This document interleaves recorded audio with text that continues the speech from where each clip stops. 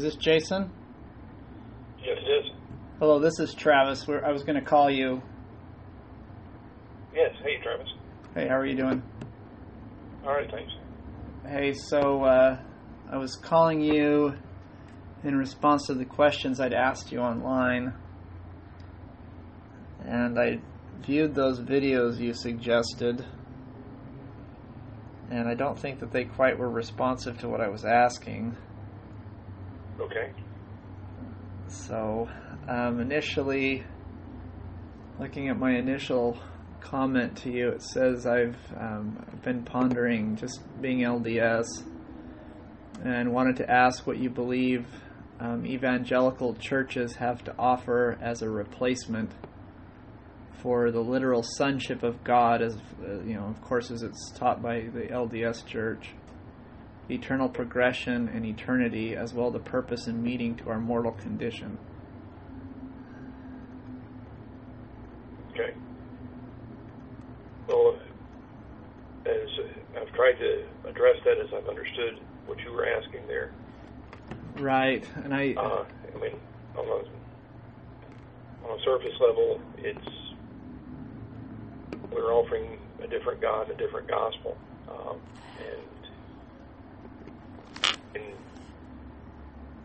I don't know that you have agreed with that. I've had a bishop who has been an instructor at the LDS Institute for 30 plus years who readily agrees that we're talking about a different God, a different gospel. Well, I don't disagree with that. Okay. I mean, I absolutely believe that Christianity is a different religion than Mormonism. Yeah. I don't personally, even as a Latter-day Saint, I don't consider myself a Christian. Okay. Well, that's at some level that's actually a little bit of an encouragement to hear, because that's the position LDS used to take 30 years ago. But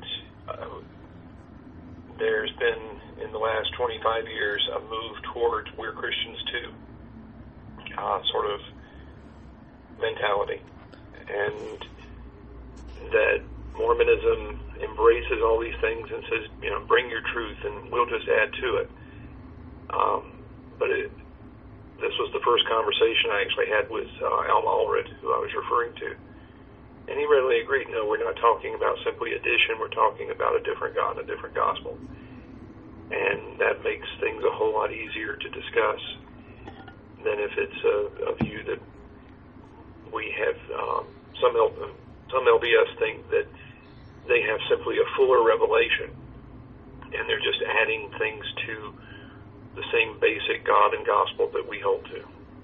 Well, I don't know that I would necessarily disagree with that characterization either, though. Well, to some extent, it doesn't matter.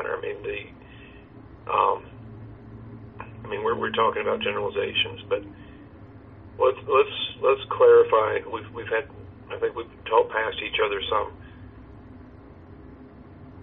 If you want to know what is our understanding of the purpose of things, basically, we are creatures of dust and ashes. We are of a fallen race. We're by nature slaves of sin. Our fundamental problem is that we're at war with God, who is our life. And the gospel is that we are able to be reconciled to him, and not simply forgiven, but adopted of a God who is far, far more glorious, a God who holds all of reality and existence outside. He's transcendent of his creation, and he is a holy God, and he's not. What makes that God holy? He is. When you look at the Ten Commandments, That's something I often hear Christians say. I don't think I've ever had it really clarified what it means. That it's commonly repeated that God is holy, but I don't exactly understand what that means. Well, to some extent, I mean, you can get into the etymology of it, and you get into things like separate, apart. He is other. He is separated from sin, is the implication in Scripture. What we understand from that is God is life, and He commands us not to murder one another. When we murder someone or even hate them in our hearts, we're assaulting the image of God. God is faithful. He calls us not to commit adultery. God is truth, and therefore we're told He hates lies.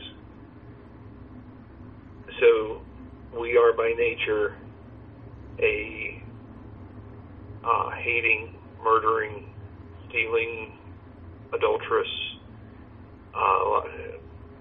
fallen humanity, and the separateness of God is from that is made very clear. We're told that God cannot lie. We're told that He is light, and in Him there is no darkness. We are fallible, changing human beings. We're told that He doesn't change. And I guess with that in mind, not to cut you off, but I guess with that in mind, why did He make us that way, though? And I guess that's one of my big issues with the disconnect between Mormonism and Christianity, is why did the Christian God make humans in such a depraved state? He did not. He made us innocent. Well, and that's the thing, is at what point was I innocent then? Okay. You weren't. Adam was innocent. Right, but you see why I'm having an issue with that. You know, what Adam's disposition was when he was created is not really relevant to mine. I mean, I was created, according to Christianity, depraved and fallen. I was made that way. I did not previously exist. I came into existence as a depraved and fallen creature. I was created that way. Now, I understand that it's Adam's fall that created that circumstance, but effectively, through the process, at least as I understand it, Adam was created and formed in a different way in which I was. And so God allowed His actions to impact ultimately my creation. By allowing that to occur and creating that scenario, God in effect created me in a state of depravity. Does that make sense? Okay. I understand what you're saying. Let me give you a little bit of context that I think will help the conversation. The old theologians used to speak of man in his fourfold state. That Adam was created able to sin. And you'll often hear this in Latin, posse peccari, able to sin. When Adam sinned, he brought a curse upon himself and upon all his posterity, and that we are not able not to sin. Through Christ, we have the promise of a new heart, the indwelling of the Holy Spirit. The Holy Spirit shows us a way of escape. We are able not to sin. We're still sinners. We're not perfect. But there is a change with that new heart. The Lord chastises us. The Holy Spirit convicts us of our sins. We're different than we were before. When we are with Christ, then we are not able to sin. then we will be glorified. So, how do we know that God is not the author of sin? He tells us. How do we know that God is sovereign? He tells us. Well, but bear with me for just a moment, because okay. this is one of the fundamental issues I think is going to be between us. If your reasoning is your basis of authority, that you're taking these things and asking yourself, is this reasonable to me? We're going to come to a very different place, because my understanding is my reason is fallible, and my reasoning needs to be corrected by the revelation of God. Now, both of us or the typical LDS agrees that God has spoken. The question is, what do we do with what He has said?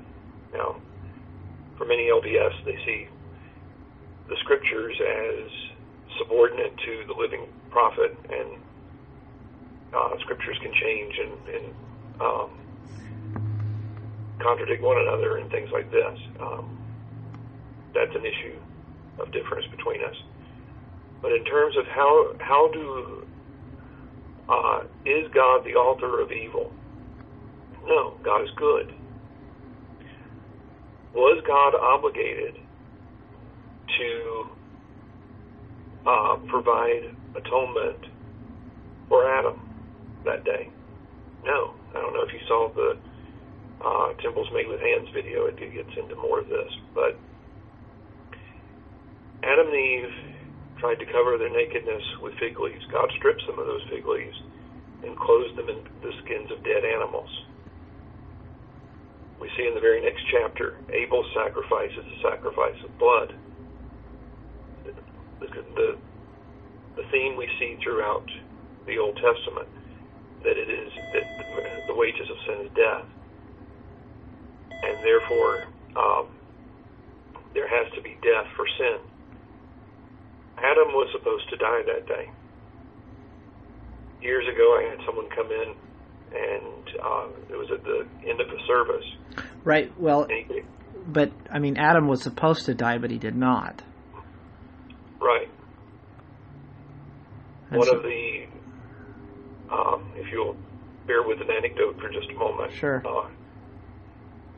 A fellow came into one of our services right at the very end. He came up to me afterwards. He said, "Are you the pastor?" I said, "Yes." He said, "I got a question for you. I never found anyone who was able to answer." And he showed me the promise in Genesis 3, "In the day that you eat thereof, you shall surely die." And then he flips over a few pages. It says Adam died at 930 years of age, and he slams the Bible shut. He says, "See, the Bible contradicts itself." I said, "No, you're missing the point of all the rest of the Bible. There was death that day, the death of a substitute. All the lambs, all the cattle and goats, all the sacrifices through all those millennia leading up to Christ pointed to Him. He is the Lamb of God who takes away the sins of the world." So atonement was made. There was the death of a substitute, and it's pointing to Christ. Right, and I guess I can follow that, but I mean, you understand that that's a theological conclusion. That's not actually what the text says. That's not what Genesis 3 says, but it's what's made clear in what follows. Right, but you're talking about adding, and I guess looking at the Bible, I mean, it's clear to me that the Bible is not, and that's a different issue. I think you addressed sola scriptura in one of the videos, the idea that the Bible is a complete and uniform text, which, I mean, I think from a secular perspective, from a practical perspective, that's just simply not the case. The Bible is not a complete text. It's a series of texts that have been put together and assembled in that way. And so cobbling together different passages to reach a theological conclusion. I understand that religion does that, but that's not necessarily how the texts are written. Well, let's talk about that for a moment. What issues do you have with the Old Testament canon? Well, I don't have any specific issues. My issue with it is that, well, for example, I believe that gentleman was correct. I mean, Adam was told that the consequence of partaking of the fruit would be death, and not a spiritual death. A lot of people disagree and say, well, he spiritually died because he was separated from God, but that's not the death he's referring to. It's obvious in the text that God is referring to a physical death. That's why he removes the tree of life, which grants life, because proximity to God is already occurring. So he removes the tree of life, which allows them to live forever. And so they would suffer death, but they don't suffer it the day that they eat. Adam lives 930 years, for example. Right, and so the text seemingly contradicts itself. So, I mean, I've read a little bit about that, and I know that some scholars believe that Genesis chapters 1 and 2 are two separate accounts of creation, and similar problems go throughout that section of Genesis that talks about the creation and the fall. And so there's an argument to be made that those are different accounts that were cobbled together. So whether or not I personally don't really care about that. What I'm more concerned about is what is Christian theology developed in relation to those things to create a worldview that makes sense. Well, be careful of basing conclusions on things you hear from various sources. Scrutinize those sources. I do, and that's what I'm saying. That's why I'm asking you. I'm not. I understand the different arguments. I'm not giving you a hard time. No, and I know you're not. I'm not either.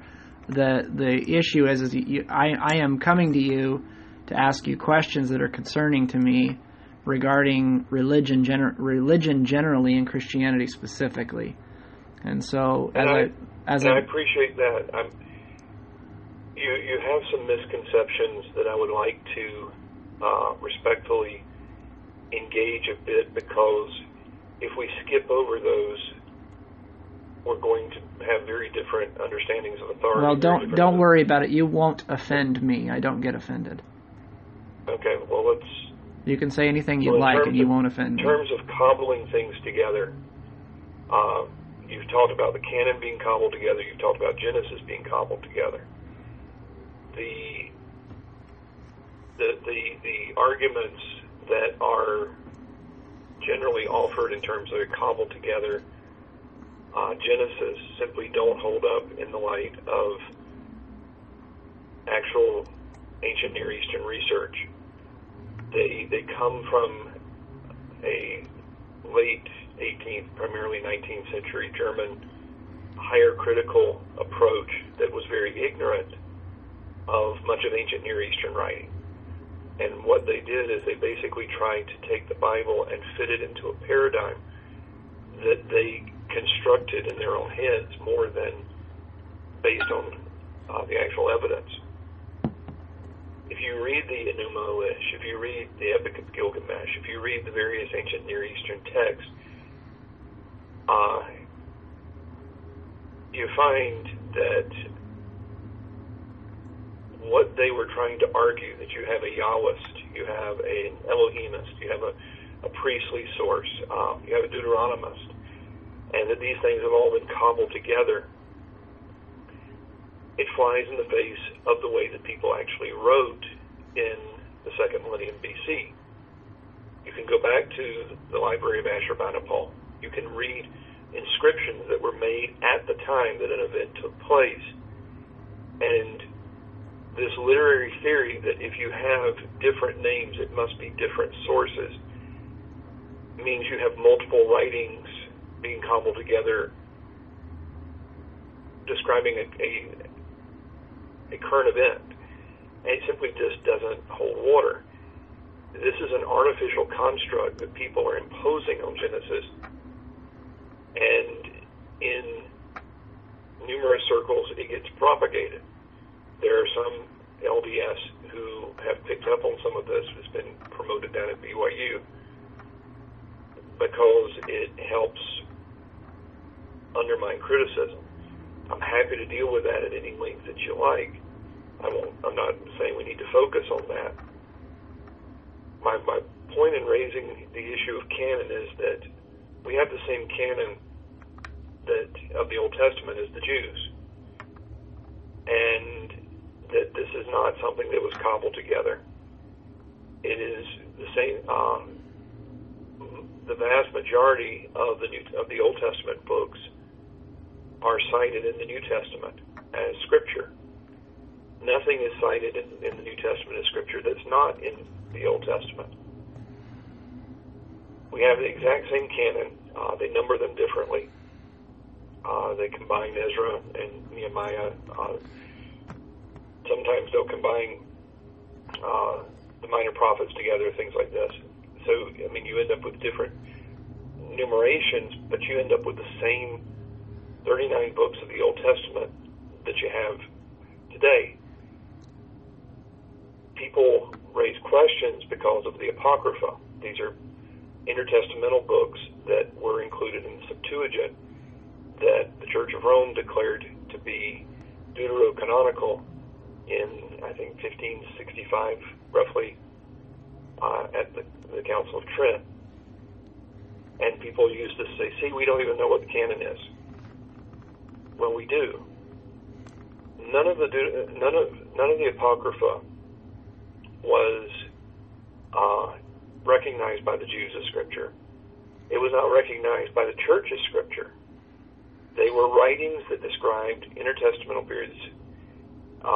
You have the story of the Maccabees. You have these other things taking place around the 2nd century BC. But the Jews didn't understand them to be Scripture. Jerome, the translator of the Latin Vulgate in the 4th century, made very clear we should never confuse these intertestamental writings as with Scripture, because they're not. They weren't even written in Hebrew, for one thing. The original is in Greek.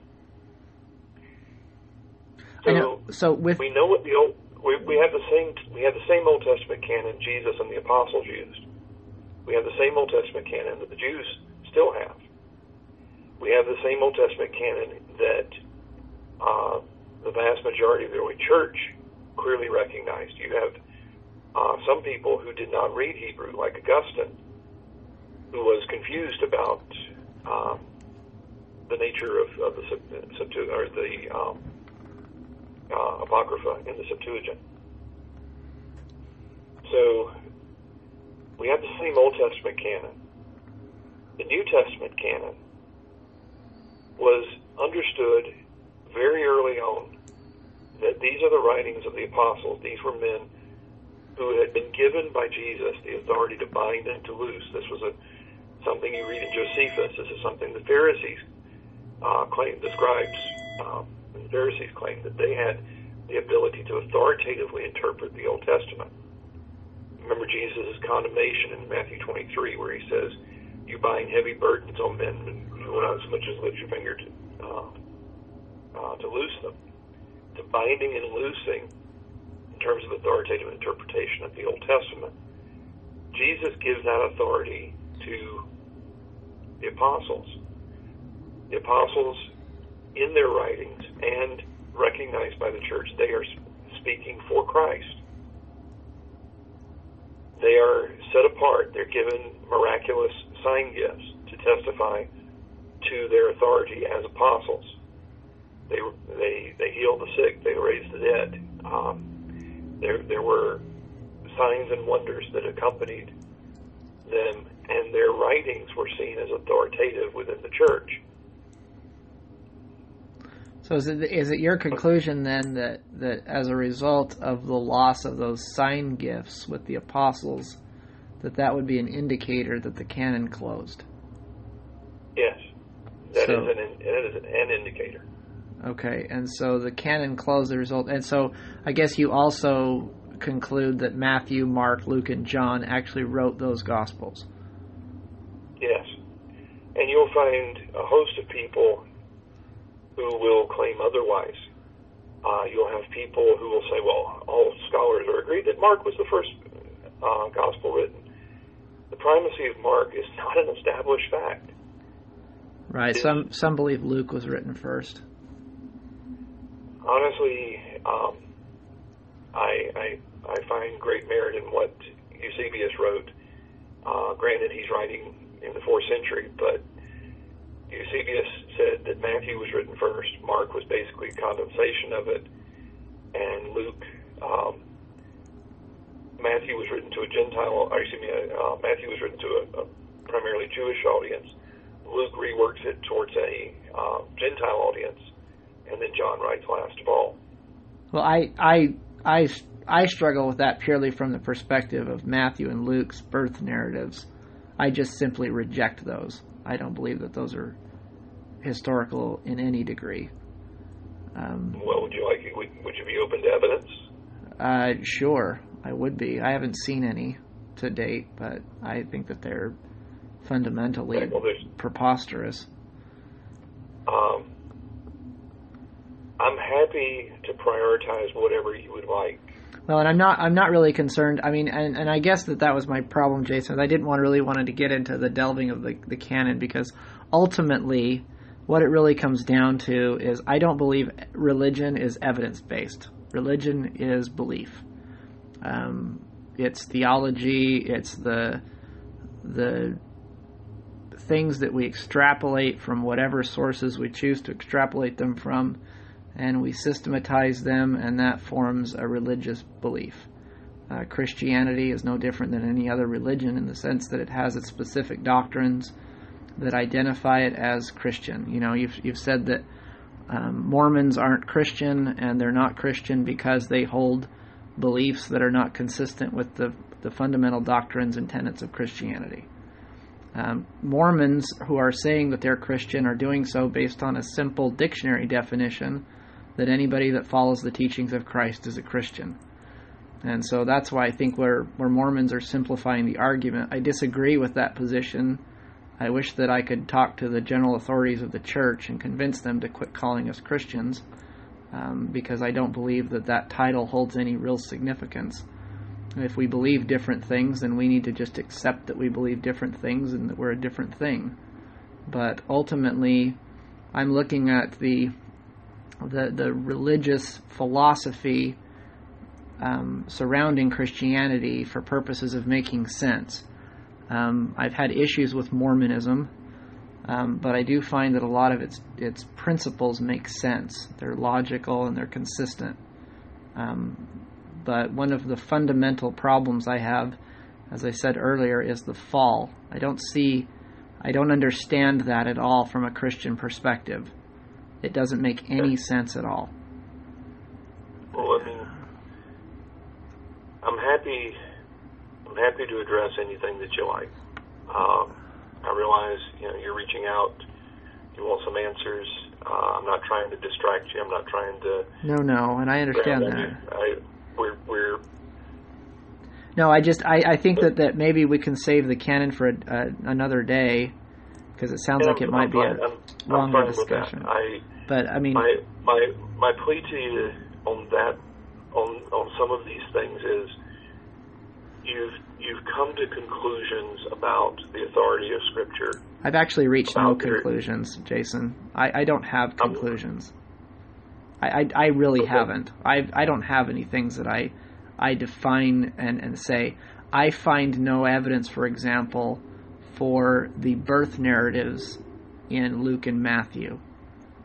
I think I don't believe they're statements of fact, because I don't think that they correlate with one another and they don't comport with history.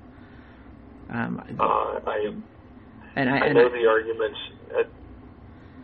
And I'm sure you do. I'm sure you're very familiar with them. And so that's what I'm saying. I don't know that we need to argue them back and forth. My encouragement to you is simply this. I'm happy to suspend that issue. but understand that it's easy to hear one side of the argument and believe it to be overwhelming. My plea to Mormons, to Catholics, atheists, and whoever you want to pick out there, my argument has always been, let's get everything out on the table. Right, and because no one should have anything to fear from the truth. No, and I'm happy. There's a sort of a Gordian knot here in terms of we have lots of various ways we could go. But I think it would be helpful to talk about the statement you made just a moment ago where you said that religion is not evidence-based. I'd like to address that if Sure. I mean, I don't know. I mean, can you prove God exists? I believe that we all know that there is a God. Right, but that's my point. I guess, Jason, that's my point. Please, believing that there's a God is just a choice you make. No.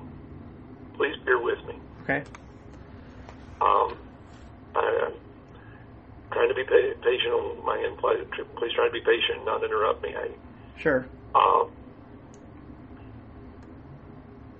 I believe that every atheistic position every non-Christian position is ultimately absurd.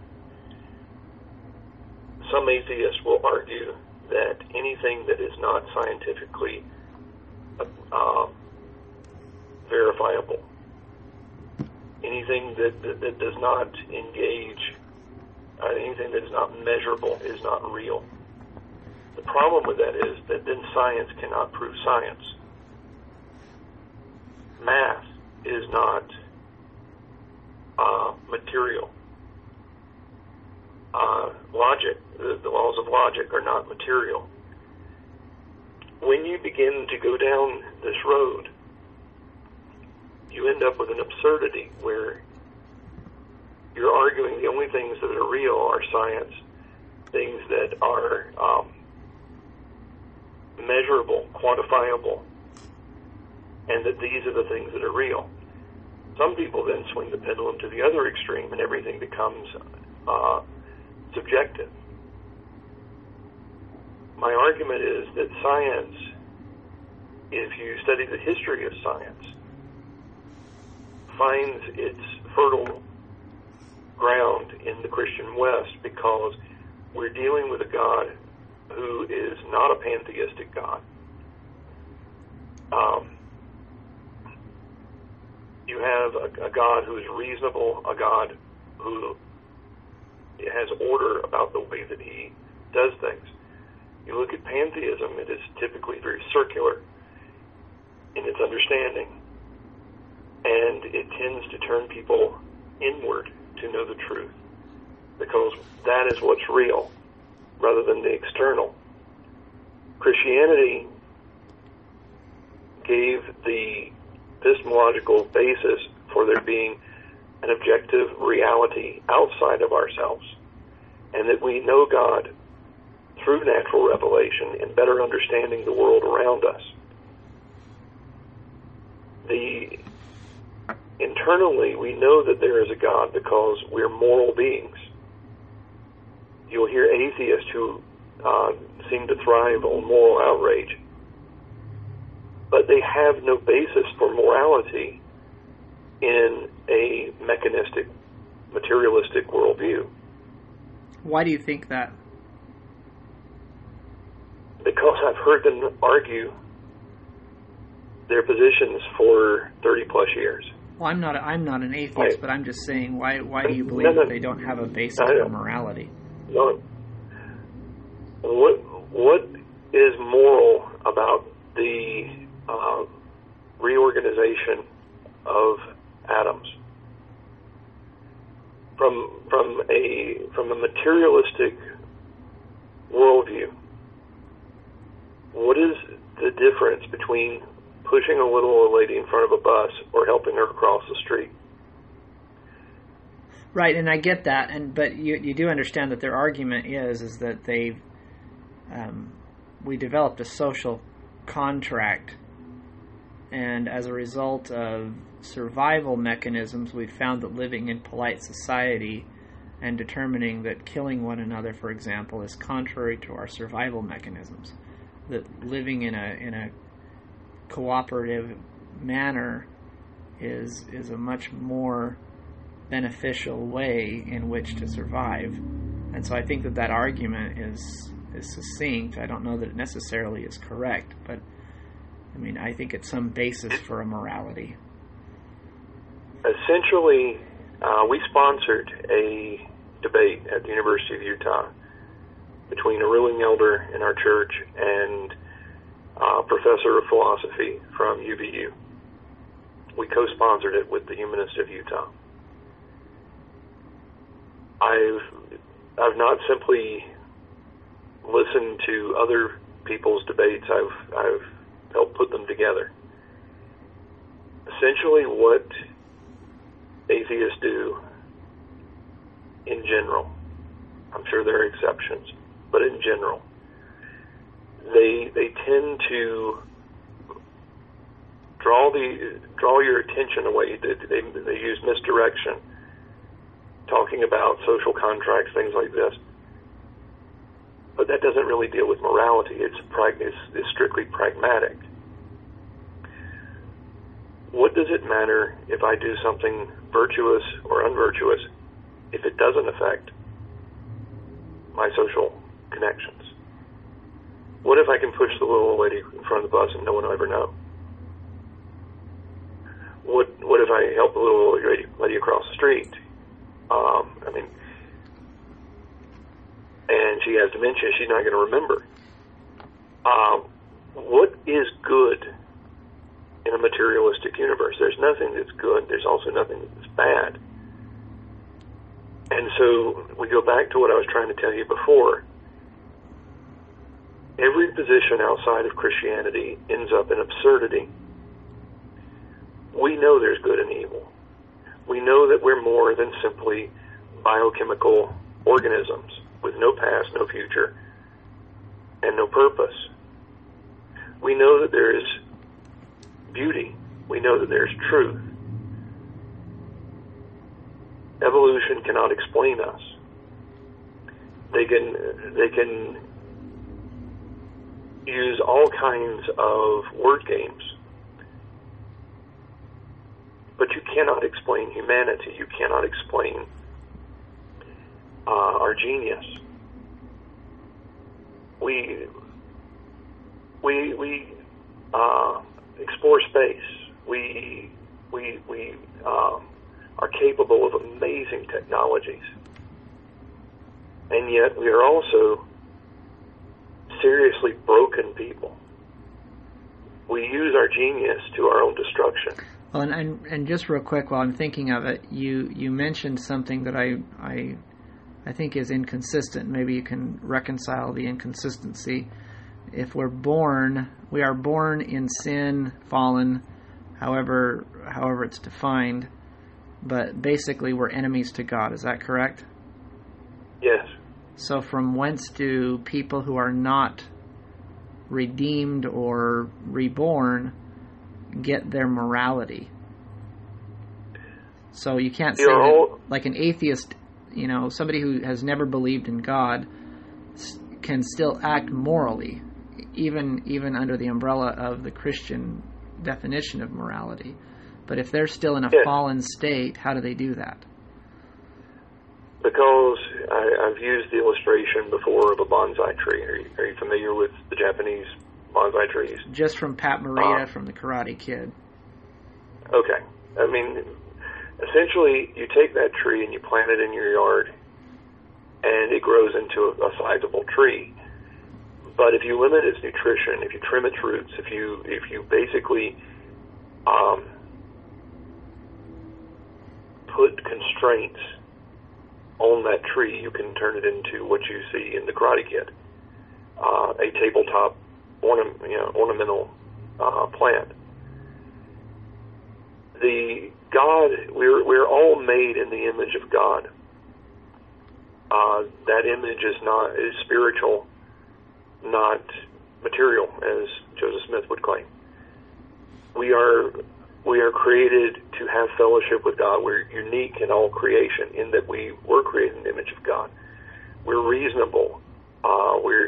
We are personal beings. And that image has been defaced through sin. It has not been obliterated through sin. So we have two basic things here. We have the ruined image of God that is still present. We have God's constraint. And so you can have unbelieving people who are capable of great sacrifice, people who are capable of great acts of kindness, and yet the same people who will stop and help you on the side of the road when you're broken down and be very generous to you, may be on their way to kill their wife. And so there's we're not what we, my understanding is that apart from the grace of God, I was a monster. I've seen, how much truth there was to what he said, I don't know. A fellow that lived here flirted with Mormonism for a while. The serial Ted Bundy. I heard his interview before he was executed. And he explained, are you still there? Yes, I'm here. Okay, I heard the beeping. I didn't know if it was the phone or... Anyway, Ted Bundy explained the influences he received early in life with pornography and various other things. And basically I realized that apart from the grace of God, I'm Ted Bundy. There was not something fundamentally different, qualitatively different about him. So yeah, and that's a good point. That's a really good example, because how then do you reconcile somebody who is not Ted Bundy but is an atheist and is still a decent person? I mean, by all respects, they're kind to people, they donate to charity, they feed the homeless, they help their neighbor across the street, they watch their neighbor's house when they're out of town, those kinds of things. I understand. In Luke 18, Jesus describes a Pharisee praying in the temple. God, I thank you, I'm not like other men, even this publican over here. I fast twice a week. I tithe of all that I possess. He goes through, and he is an outwardly moral man.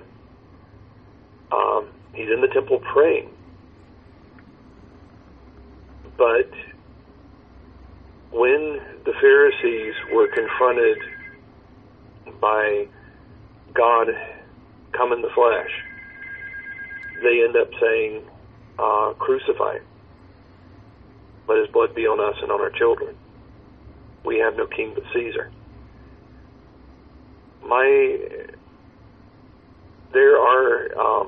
I don't mean to sound dismissive, and I hope you'll understand the qualifiers on this.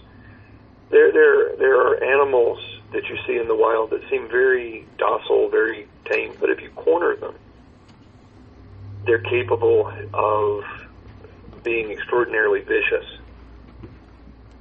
And in the same way, so long as we can keep God at arm's length, we can be pious, we can,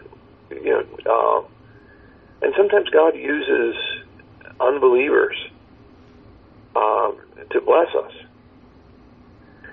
But when push comes to shove, I believe that we are enemies of God. We have one of the problems people have with hell is they picture people in hell being sorry for what they've done, and that they're somehow victims. my understanding of what we're told about human nature from Scripture, and this is a conclusion. This is not a proof texted thing. I can be happy to take you through it sometime if you like. Right. But it deals with the fall. My understanding is that when those constraints are taken off, you could offer anyone in hell to go into the presence of God, and they would refuse, because we're happy to deal with an idol, with a god of our own imagination. We're not, but to be in the presence of a holy God would make us mad.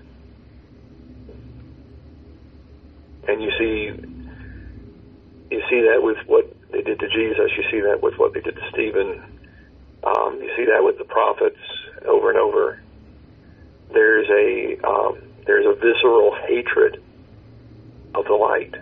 Well, I think that sounds consistent with what Mormons believe with respect to their idea of the different degrees of the afterlife. Because we consign ourselves through our own actions. We choose to be distanced from God because we don't want to be near Him. I think that's, if I'm not misunderstanding you, that sounds consistent. So I would agree.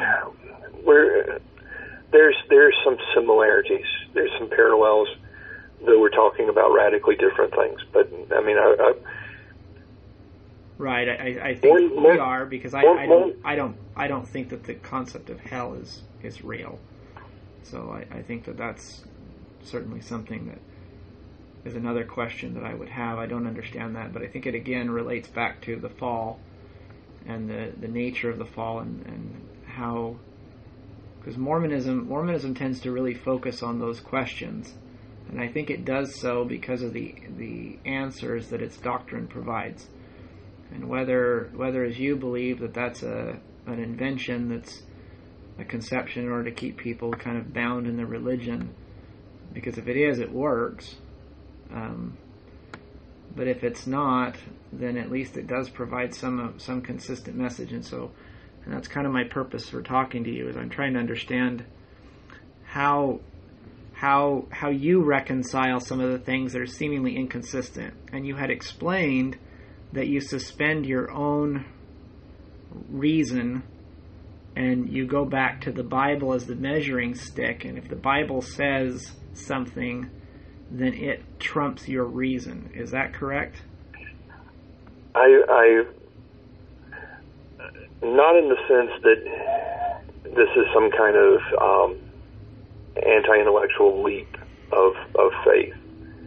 Not in that regard. What I'm saying is there are presuppositions that we bring to our reason that can shape what we think is reasonable.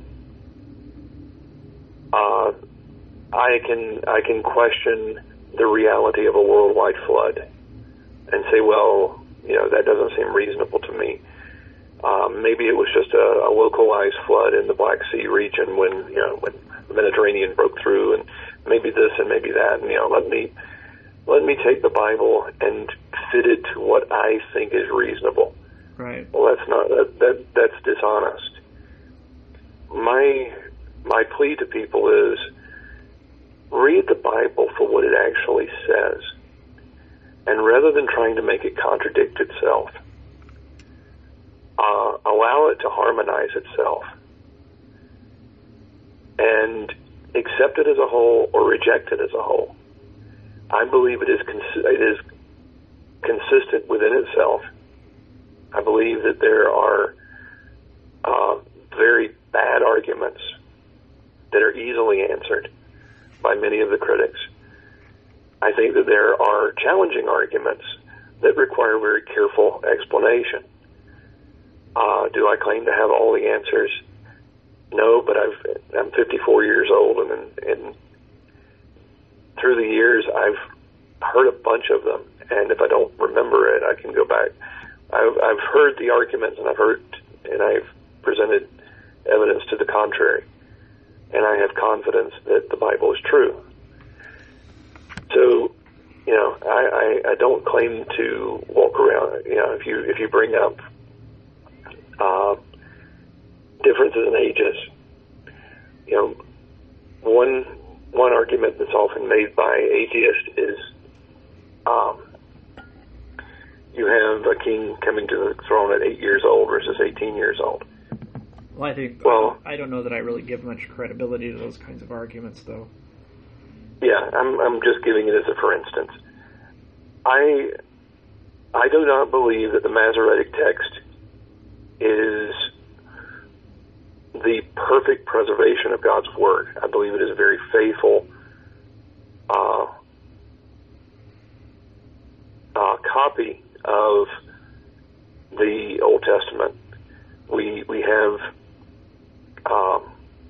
in Isaiah 53, I think we have one basic word difference in the whole chapter, and it doesn't affect the context at all.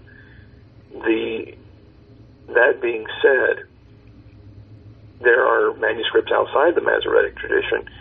There's the Septuagint, which is a translation that was done earlier than the Dead Sea Scrolls, generally. It was done about 200 BC.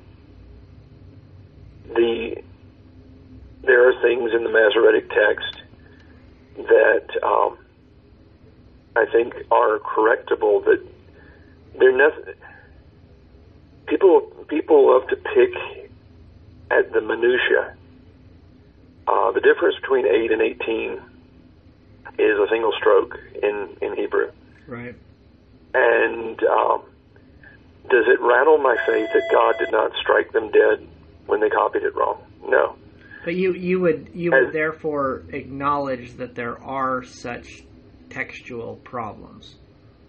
There are textual issues, but and I don't remember exactly the reference, but there's the one in Mark where Christ references Ahimelech instead of Abiathar, and he's got him backwards. I'd have to go back and look at that. Yeah, it's Mark, and I don't remember it. I don't ever look at it very much, but Christ says that it was during the reign of Ahimelech or Abiathar, whichever one it was, that David took the shewbread, and it was actually the other one, their father and son of one another, but he's got the wrong one as the high priest at the time that it occurred. And so it's something that some people have made a big deal. It's been a while since I've looked at that. I'd be happy to. Some people have made a big deal about it. Either way, but it's one of those things that it's just an error. It's just an error in the text. Well, and you just accept that it's an error, and it doesn't matter that much. It doesn't really change anything, because Christ is saying that's not the point of the story that he's telling. Well, things like that are, in my view, important because there are a lot of assertions that are made, and I'm happy to address these. As far as the kinds of things I'm talking about, you have Nebuchadnezzar and Nebuchadrezzar, same name, but you have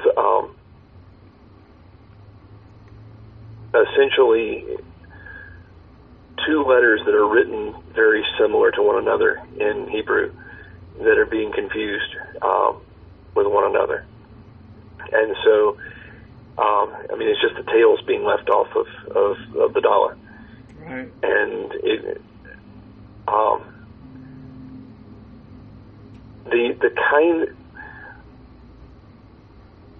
yes, we have issues that are, in my view, very easily resolved.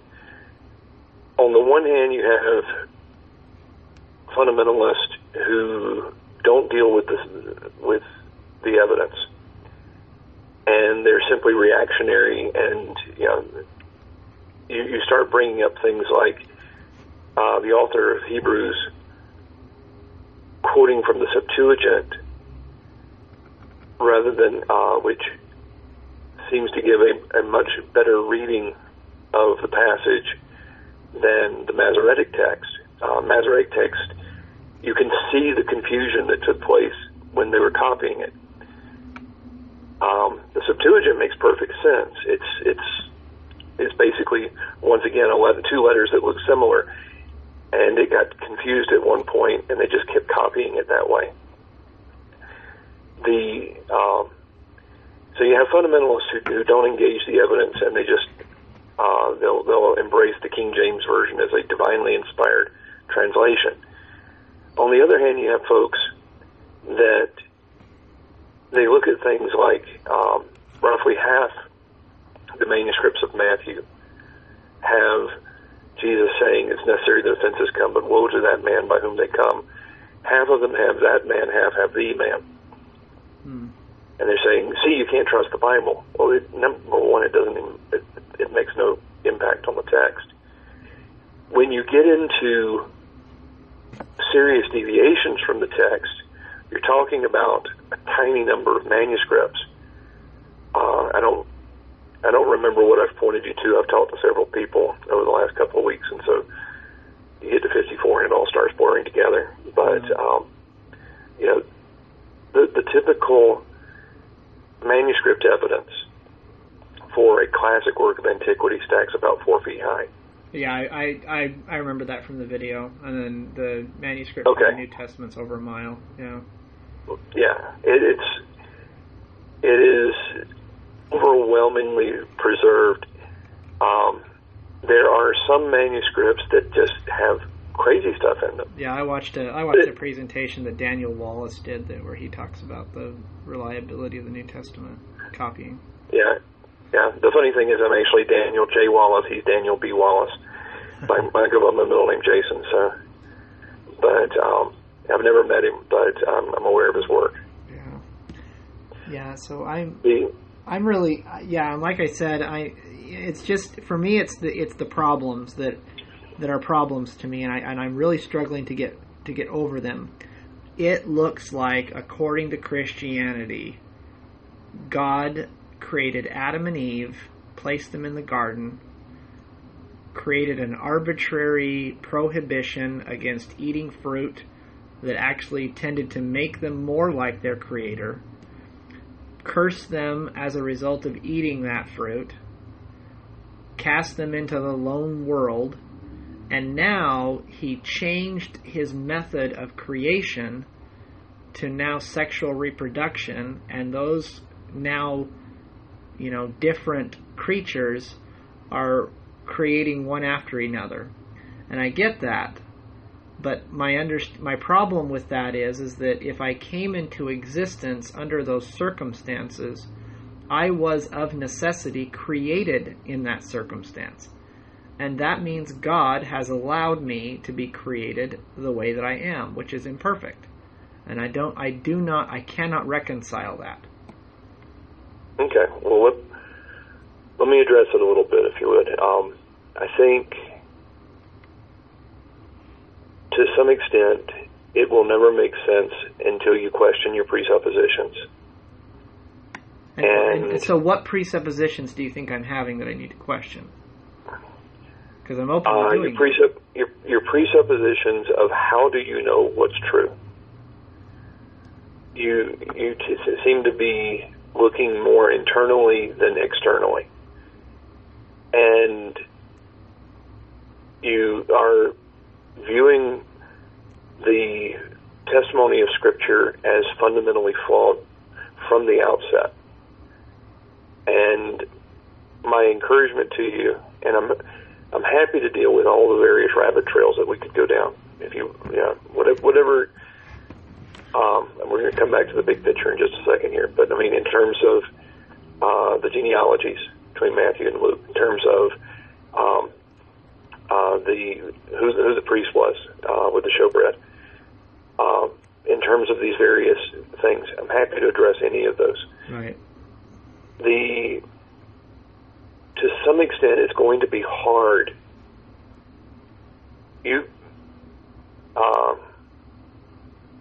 I'm giving you an outside perspective. To some extent, you've been inoculated against hearing Scripture. Why do you think that? I'm sorry? Why do you think that? you've got all kinds of conclusions before you come to it that mitigate against its authority. I can address all those various things, but let's come back to the big picture, which I think is what, to some extent, as I said, I'm happy to address any particulars that you like, but I think that to some extent it would be easy for us to go down those rabbit trails and you lose interest. Let me ask you one thing before I forget. Did I point you to the Gilbert Scharf's James White debate on the fall of Adam and its consequences? I have seen that before, so I didn't watch it again, and I don't remember exactly. I didn't like it. I don't like James White. I struggle listening to him talk. I think he's obnoxious. He's I think he's not nearly as intelligent as people give him credit for. And I'm not saying that from a Mormon against somebody else. I'm saying that from I've never liked him, even before I joined the church. And so we all have feet of clay. I've been around. And I'll tell you this. So, I didn't join the Mormon church as an idiot or somebody that just kind of didn't know what they were doing. And I'm pretty well versed in most of its theology, and I find that he goes down and he'll say something that looks like it's correct, and then he just takes a left turn all of a sudden, and he gets kind of smarmy, and what he says, the kind of the conclusion that he reaches is wrong, and then if you approach him on it, he dismisses that as, oh well, is that your only problem? And so I don't really like James White that much. Additionally, I think that was a terrible idea for a debate because the two are coming from completely different foundations, and I think White tried to bash him too much with Greek and Hebrew, and it was obvious that the other gentleman didn't have that knowledge, and so he conceded and said, "Yeah, I don't know what that means. I'd have to look in those texts." Well, I moderated the debate, and we've been over backwards to be nice to Dr. Scharf's because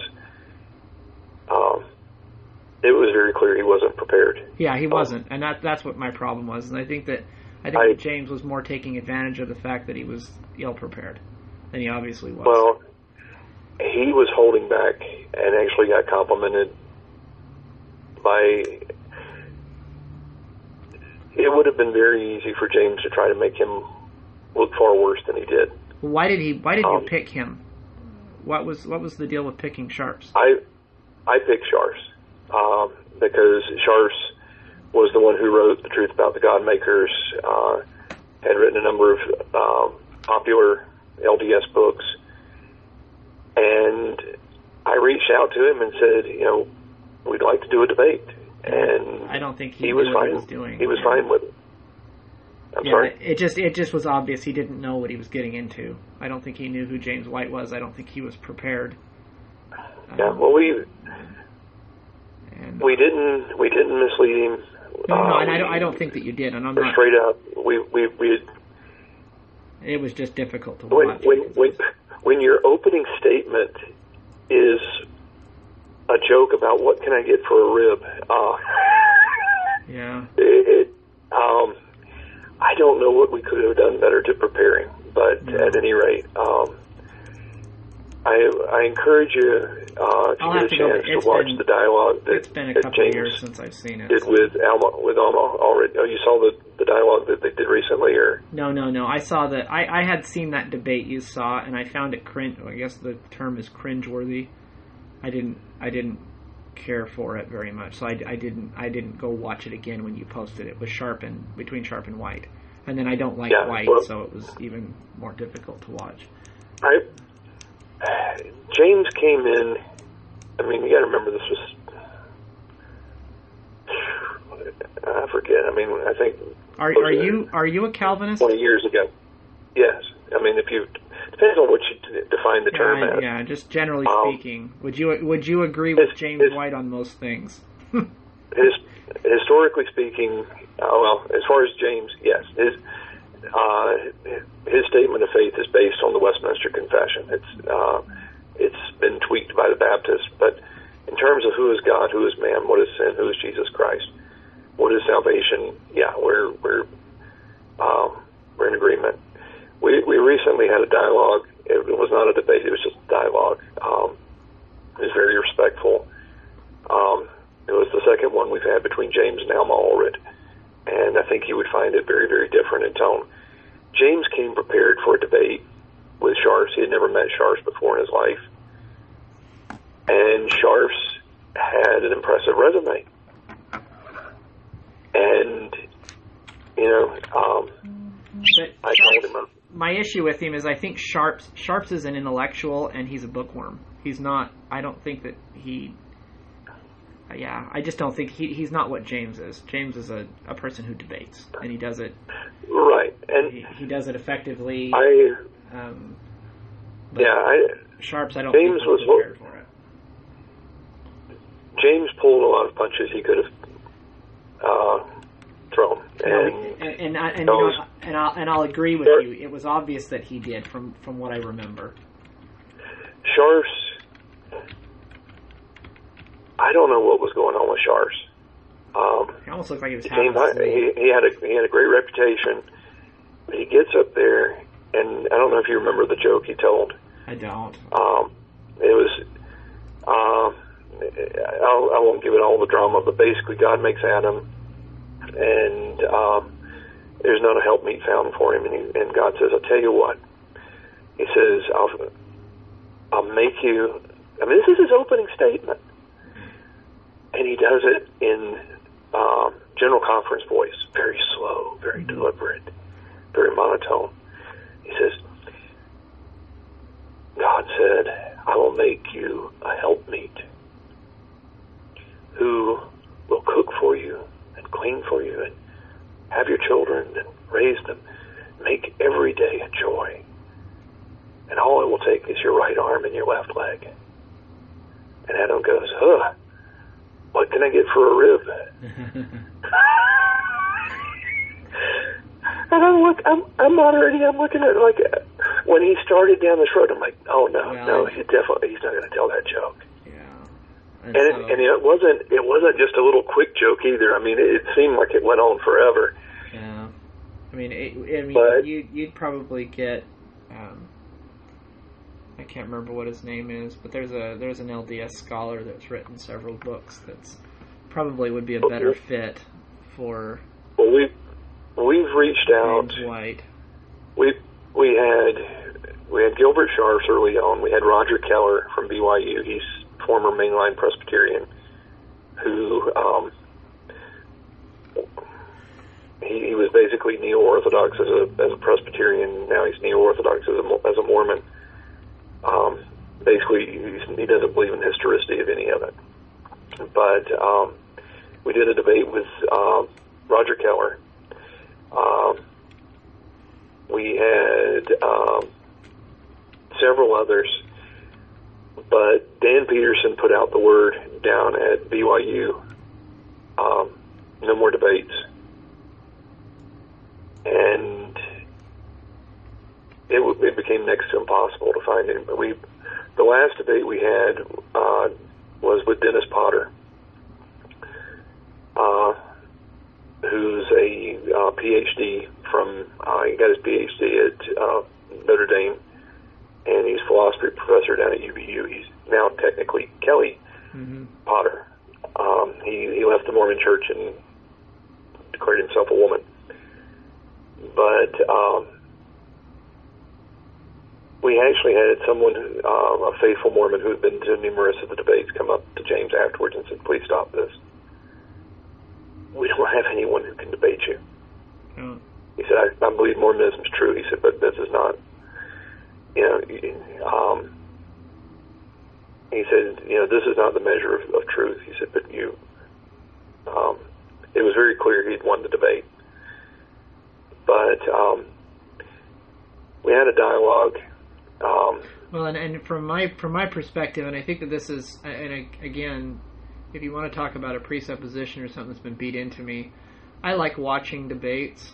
My issue with them is I don't think that they ever accomplish anything, because effectively, especially with something, like I said before with theology, anything you take from the Bible is a theological presupposition. And so, like you mentioned, the gentleman that said, Adam was supposed to die that day. He didn't die till 930 years later. God's a liar. You can say things like that, and you can develop some kind of a presupposition or an argument to reconcile that, or say that it's not a problem or whatever. But that's actually just what the text says. You can't really get around it. What I would counter with you can say later, like you said, later texts harmonize that, but it is what it is. What I would argue is that's not the end of Genesis, and it's not the end of the Bible. To a great extent, what do you do with Jesus? You have a clear Old Testament canon by the time you get to Jesus. People question the New Testament and everything else, but long story short, it all comes down to Jesus. And what I would encourage you to do is to try to back up and read the Scripture as with new eyes, and without trying to my brain has slipped a gear. Without the critical interpretation, where what's really going on behind it?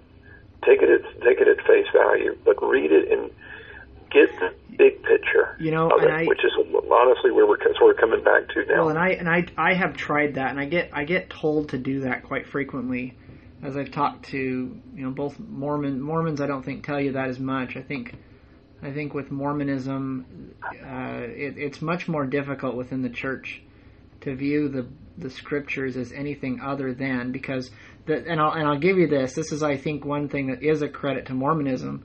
They are critical of the Bible, and I think they're critical of scriptures in general.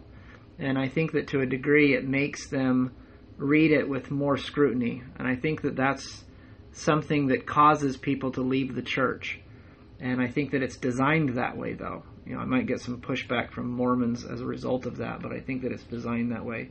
Now, with respect to from a Christian perspective, I think I'm more told to suspend any critical thinking, and then and I know you're telling me read it with different eyes, or read it with new eyes, or just read it, and I get that, but ultimately, when I reach conclusions based on what I'm reading, if I just take the text at its face value, and I reach something other than the theological conclusion I was supposed to read, then I'm told to suspend my belief. And let me give you one example of that.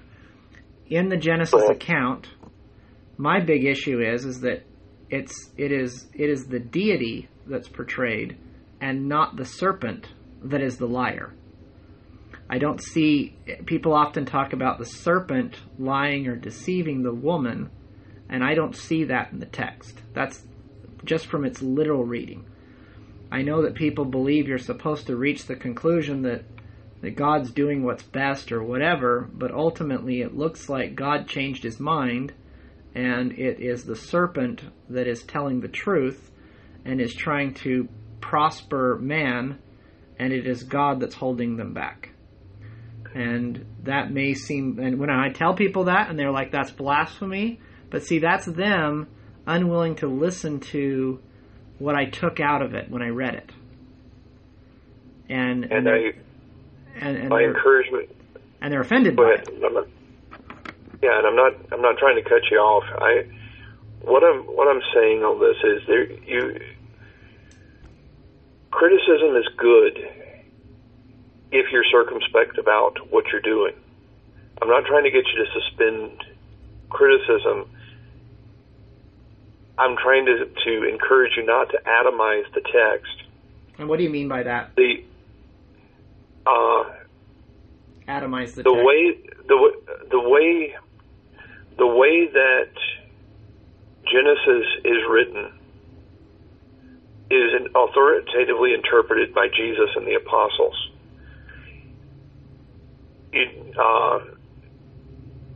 That's the reason I'm saying read it as a whole and let it interpret itself rather than imposing a meaning.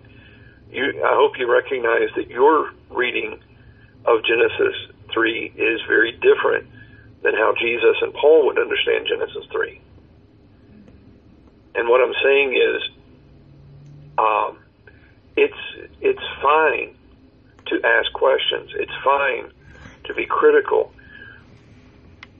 But when you allow it to atomize the text, you're not going to hear the text for what it's really saying. Well, let me you bear with me for just a moment. Go ahead. You're going to come to it with certain presuppositions that are going to you somewhat have a conclusion before you read it of what it's saying. Right, and I'm telling you, Jason, I am, and that's what my point is. I am not doing that. I am reading it, and it, to me, it's clear. And I've asked people to kind of, okay, if I'm wrong, correct what I'm looking at. What am I seeing that's wrong? And I have yet to have somebody do it, for example. So, and let me give you a brief little thing, and you can correct me. Tell me how I'm supposed to see it differently, or even pull from the New Testament if that changes it. But ultimately, so God places the tree. The tree is the knowledge of good and evil. Okay? Prior to that time, did man, Adam and Eve, know good and or evil? Yes, I think that they knew good and evil, but not in the same respect. I mean, it's not. I don't see it as an absolute that there is no knowledge of. And see, I argue that the tree is the knowledge of good and evil, and until they ate whatever was on that tree, they did not know either good nor evil. They were neutral. And I would argue that that's an imposition on the text, and it's contrary. Well, no, and but if that's the case, that is actually what it says. So where in the text does it say that they knew good before eating the fruit? And I can't find any place. People say, well, they knew good before. Well, where? I believe it's Romans 5 where Paul talks about the sin of Adam. Okay. Where it was not, and so we have to interpret Genesis 3 in the light of Romans. But what about interpreting it in the light of James, though? So in James, it's chapter 4, it's the last verse, 4:17 or 4:16, whatever the last verse of James 4 is. But sin is to know good and not to do it. So that would cover both sins of omission and commission. But in order to commit a sin, you have to know good. So effectively, the idea that Adam sinned is impossible, because he could not have sinned because he did not know good, and that is just what the text says. I'm not imposing that on it. It's just what the words say. And anything other than that is a theological imposition.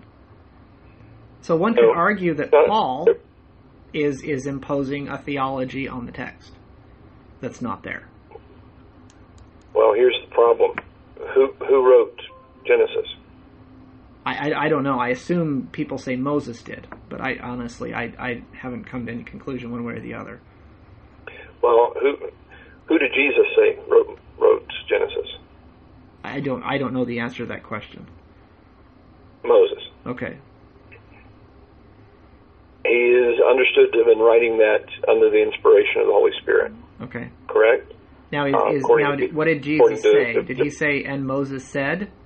Or did he say, and Moses wrote Genesis? I'd have to pull it up, but... I see. I'm that way. I'm literal that way. I read the words, and the words are what the words are. I understand, and I'm happy to deal with those. I'm not trying to get you to turn off your brain. I'm trying to get you to take off your blinders, if that makes sense. Right, and I get that, and I appreciate that, Jason. I really do. Okay, well then, one of the things I can show you is that Adam transgressed, which is not just omission, but also commission. It's an overstepping of the command of God. Okay. But and that's what I was going to ask you. Did he sin or did he transgress? Because in LDS theology, there's a distinction. Yeah, well, there's a missing of the mark. Hamartia in the Greek is sin. Transgression, I'm drawing a blank off the top of my head. But let me pull it up here.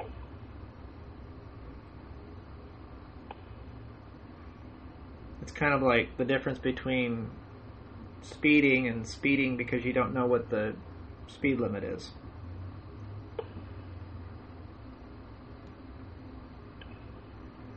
Well,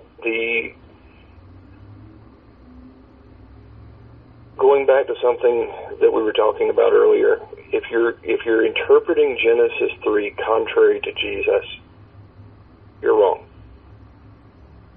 It doesn't mean that it doesn't make Genesis 3 correct. It doesn't make Jesus correct. My plea to you is basically, don't impose a meaning on Genesis 3 contrary to what you read in the rest of the Bible.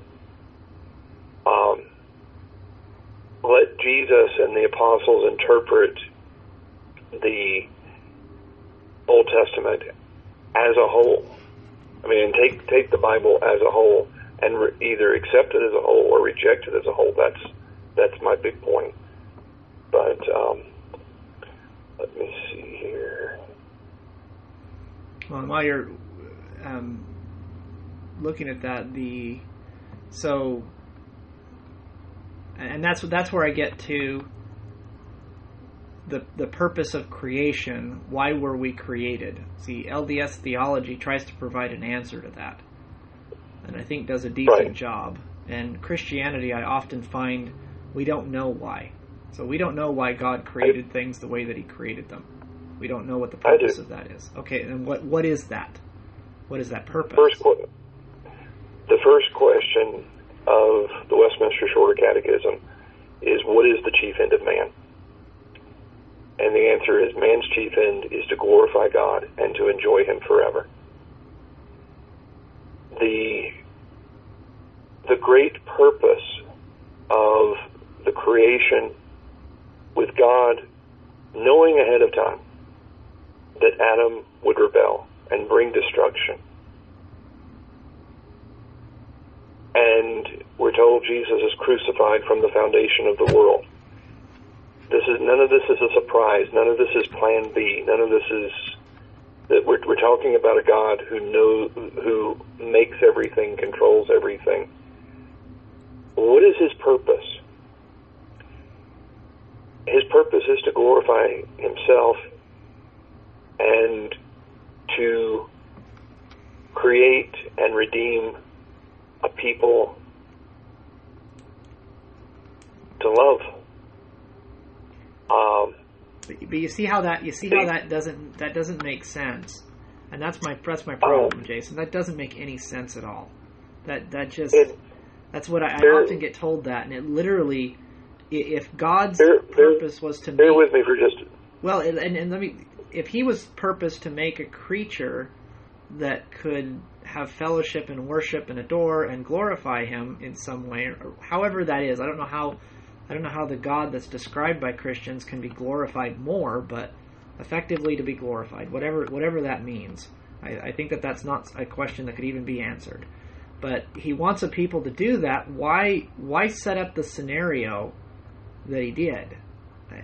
Why put the tree there in the first place? And the answer is so man could have free will, so they could choose to worship God. But the problem with that is according to most theologies within Christianity, man can't choose to do that. God has to choose man to do that for him. So he has to redeem them, give them a new heart so they can worship him. Once they get the new heart and they can worship God, they become part of the people. So effectively, man does nothing. Man literally does nothing to attain the end that God purposed. And so that means that there's a whole bunch of man that's basically becomes cast-offs. He created a bunch of people for the purpose of throwing them in hell. What Proverbs says, God has made all things for himself, including the wicked for the day of wrath. Let me... And you're okay with that? Bear with me for a moment.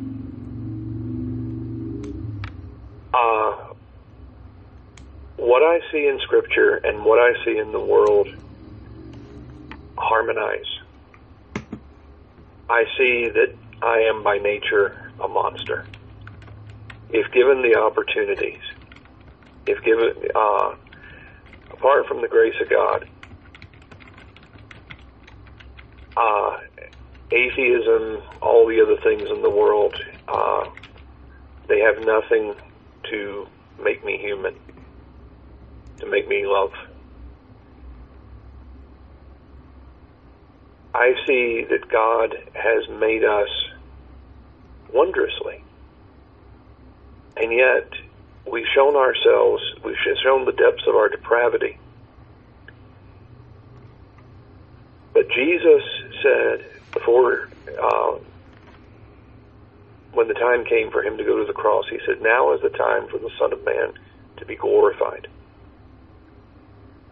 He is going to be arrested, falsely accused, beaten, scourged, crowned with thorns, stripped naked, and nailed to a cross. That doesn't sound like glorification. But it is at Calvary that you see played out, not just in theory, but in time and space. You have manifest the holiness of God, the justice of God, the wrath of God against sin, and the love of God, the tender mercies of God, as at no other time in all of history. I don't pretend to understand all the... I'm a finite creature of dust and ashes. I know, but see, that's what I'm saying, Jason, and I'm sorry to cut you off again, but and I appreciate that, but that's one of the issues that I have with religion in general is, and I'm not saying I'm going to become an atheist or anything.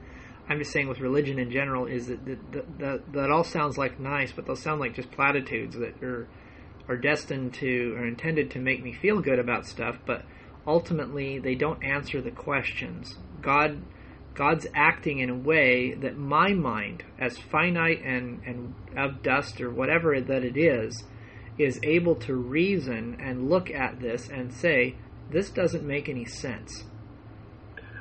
It does in the context of all of Scripture.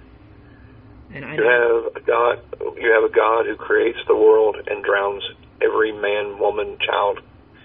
But why did he do that? Kitty cat, puppy dog. So why did he do that? On the planet. Why did he drown them? And why did he destroy Sodom and Gomorrah? What was the purpose? Because the purpose is very clear. Because God is judging sin. No. Why did he kill them all though? Because if you take the argument that he's judging sin and that's why he destroyed the earth, and then later Sodom and Gomorrah, that's why he had the Israelites destroy the city of Jericho. If you take those arguments, that means that God will always destroy a sinful people. Right? Right? And yet you also... And yet he shows mercy. Let me qualify the answer. And you look at the history of Israel, and Israel becomes just like them. I encourage you to read Ezekiel 16. He describes Israel in the coarsest, most vile language. Your mother was an Ammonite. Well, that's because they fall into idolatry. He describes them as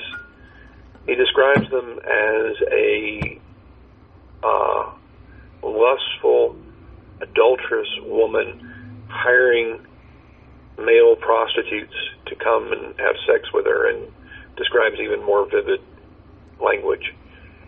And yet, but he doesn't destroy them. He destroys many of them. He doesn't kill them all. He doesn't wipe them off the face of the earth. But out of all this,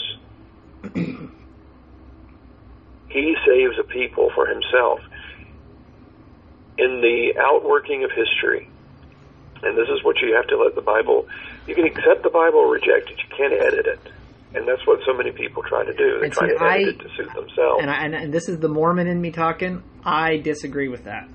I don't think that there is no factual, historical basis for that whatsoever, other than it is an accepted theological premise within Christianity that you cannot do that. I disagree that you can't edit, change, alter. Do we treat Scripture as Jesus and the apostles treated them? Yes, but what is Scripture? What is Scripture as they understood it? That's the problem. They didn't understand Bible, so you don't take the word Scripture out of the New Testament and put the word Bible. I mean, Scripture is whatever texts they had available to them at that time, and it didn't include the New Testament because it wasn't written yet. You have clearly that you have the law and the prophets. You have accepted it. Not just anything that was written was presumed to be the Word of God. They understood the Pentateuch to have come from Moses. Was it edited later by Ezra? That's a whole other question that we can talk about. But had God spoken and had God preserved His Word? Travis, I'm happy to talk to you at length. My encouragement to you is to step back and question your presuppositions, because you've got a tangle of things in there. Well, but you see, Jason, you're asking me to just accept different presuppositions. No. I'm not asking you to simply turn off your brain. No. I know you're not. You're just asking me to replace some presuppositions with others. No. What I'm saying is, read the Bible, and bear with me because I think you've done this, but I think you've made clear that you haven't. Back up and read the Bible and let it interpret itself. And if you come to a place where something you thought you understood one way is interpreted a different way, and say, okay, I'm going to let this speak for itself and not say, well, this is contradicting itself. I'm going to let it speak as a whole and hear the whole story and then deal with what Jesus is saying there. And that, I think, is a fair request. It's not turning off anything. It's step back, let the text speak without, if you don't mind my asking, I'm not trying to dismiss you by age or anything like that. How old are you, Travis? I'm 40. Okay. There's going to be, you seem well-read. I think that you've probably picked up an interpretive grid that doesn't bear the weight. It's not consistent with how Scripture interprets itself. Well, I've stopped doing that years ago, and it's one of the reasons I think that I've had some issues with the way that the... Excuse me, just 1 second. Fine. Hello?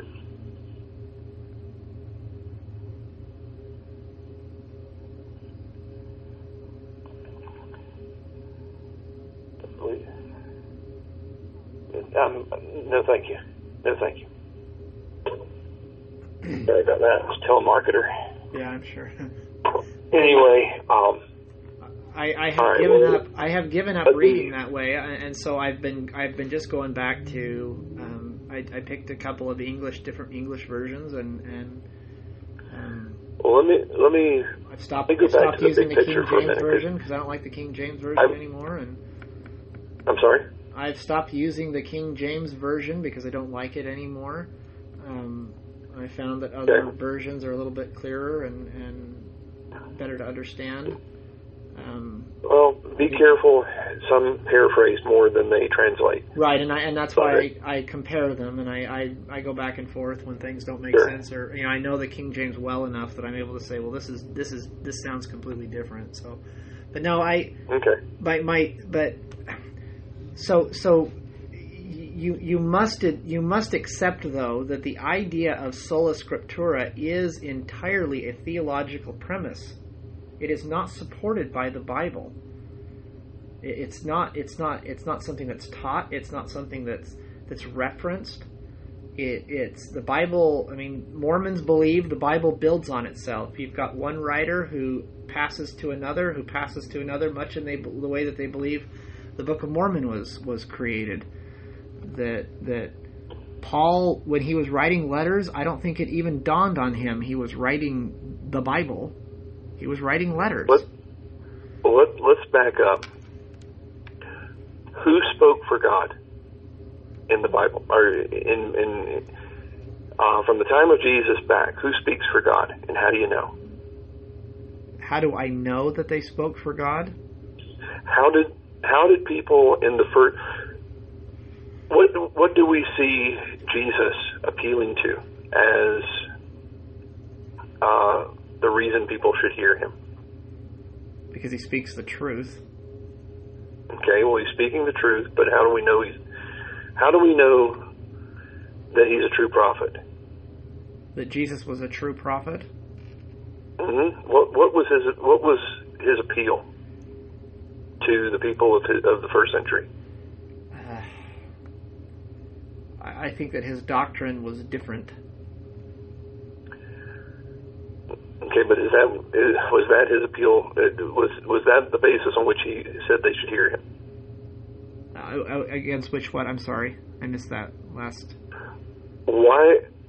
On what basis was Jesus' appeal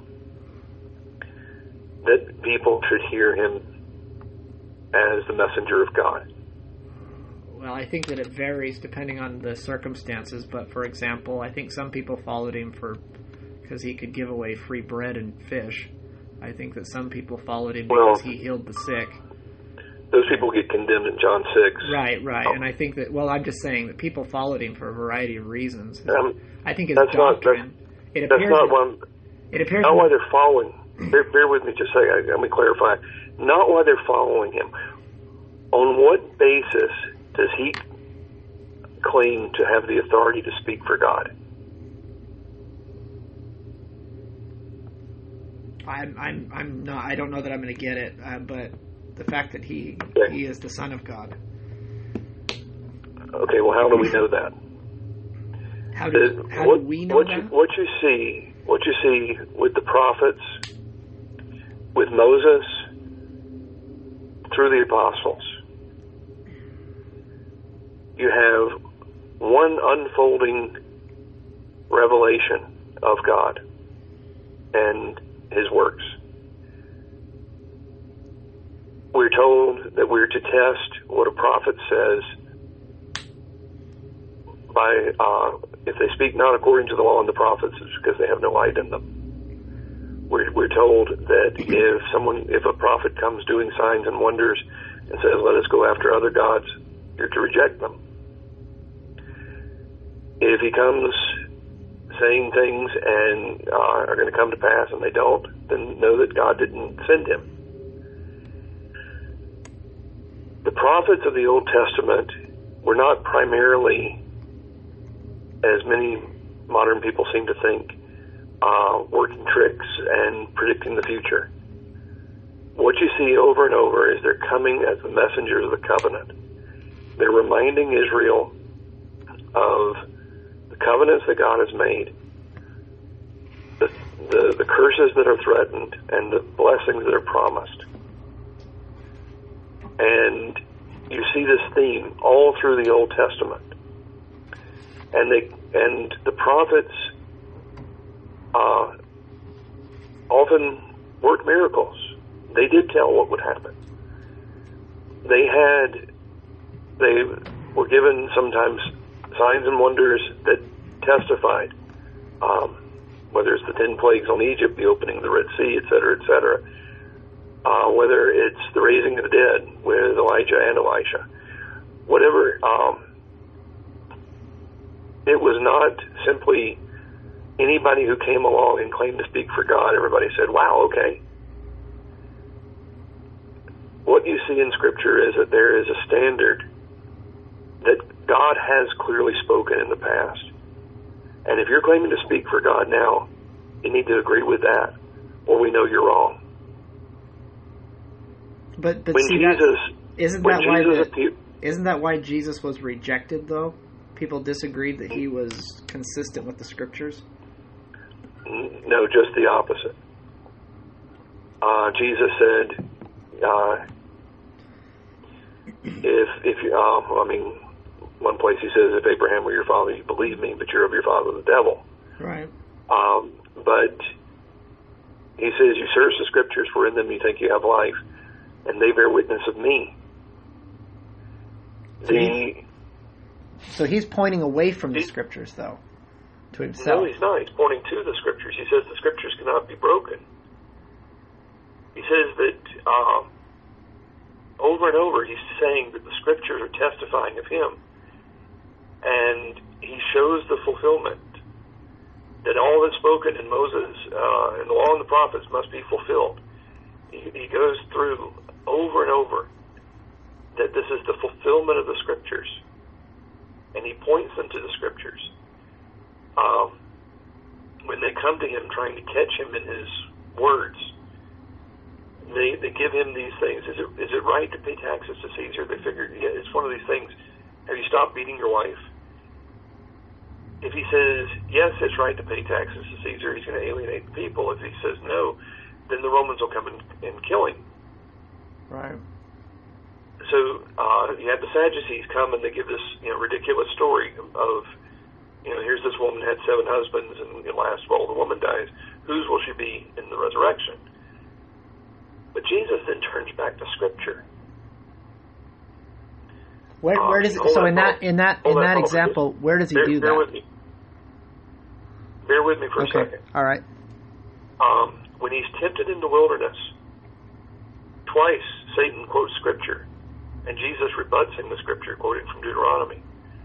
And then, of course, he drops the pretense of Scripture together, but still Jesus answers him with Scripture.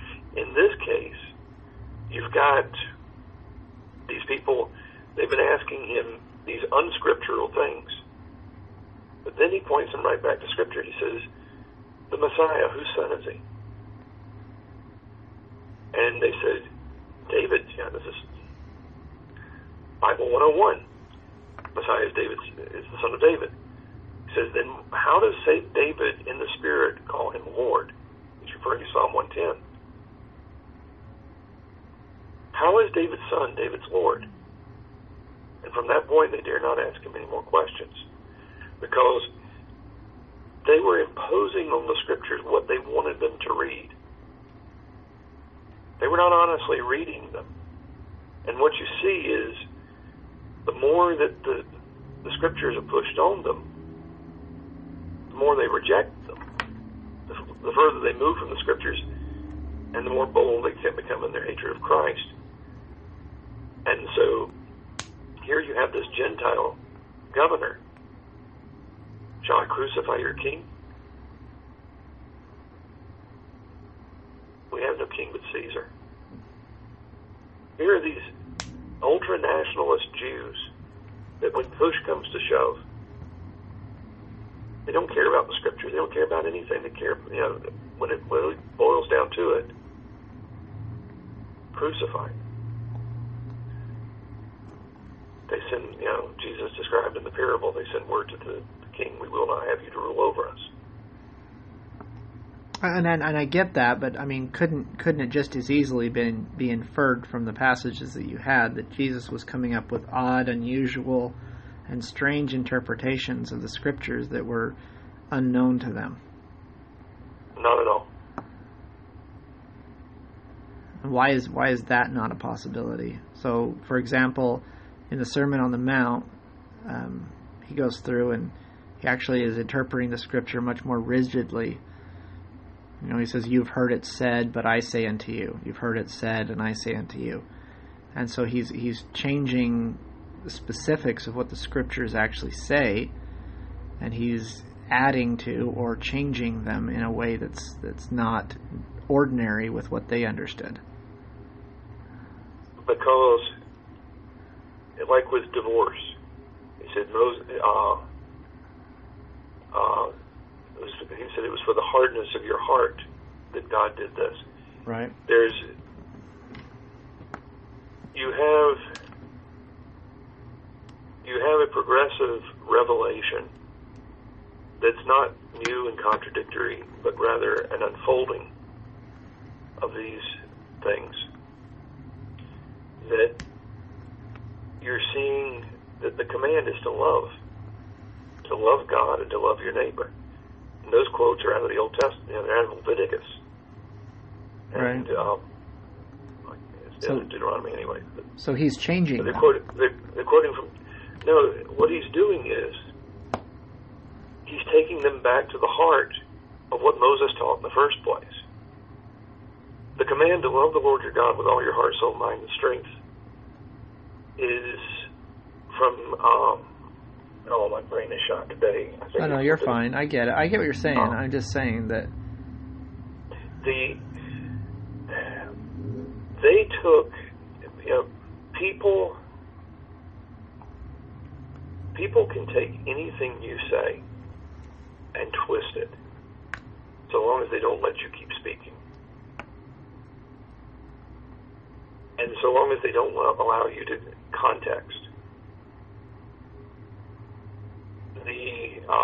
If you say that you love your dog and you love God, then people say, he said he had the same relationship with God as his dog. Right. If you're married, you say you love your wife and you say you love your dog. That must mean you mean exactly the same thing. No.